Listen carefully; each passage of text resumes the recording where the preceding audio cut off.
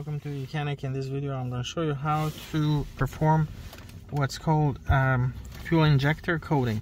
So here we have a Mercedes with a OM642 engine. This is a 2013 ML350 with a 3.0 liter engine, but this engine has found so many Mercedes models and it was used for so many years. It's found on GL 350s, GLEs 350s, E-Class 350s, Blue Tech, S-Class, Sprinters, and so on. So let me show you how to coat injectors on these, okay? So go to maintenance, scroll to injector, scroll to Mercedes down here. Now if it's a Sprinter, select Mercedes Sprinter, but this is just a Mercedes. Select that, smart VIN, press OK, press yes, turn on the ignition, go to control units, engine electronics, press OK here, read codes, clear codes, whatever you want to do there. Click on this last option, control unit adaptations, adjustments of injector quantities.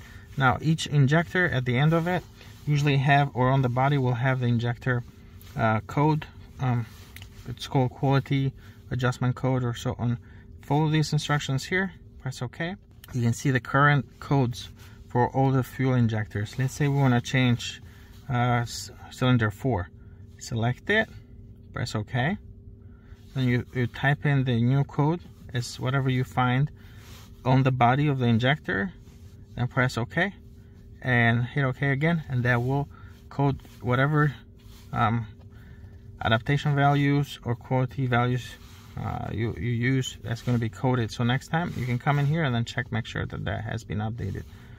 You don't have to change the other ones. The menu sometimes could change a little bit, where it will ask you for each one of the codes to be entered. So depending on which model, what control unit is on your car, it might ask you to enter all these values. So I recommend taking a picture of this. You can press the power button here twice really quick. It stores a picture on the scan tool and you can retrieve that later, or you can take a picture with your phone just in case, so you have those values. But let's go back. I'll show you where all those are stored. If we go back here to the home screen, go to data manager, image, system screenshot, and you can see all these values right there if for any reason you want to come back and compare. And that's it. Very simple, straightforward. Thank you for watching Mechanic, where you can be the mechanic.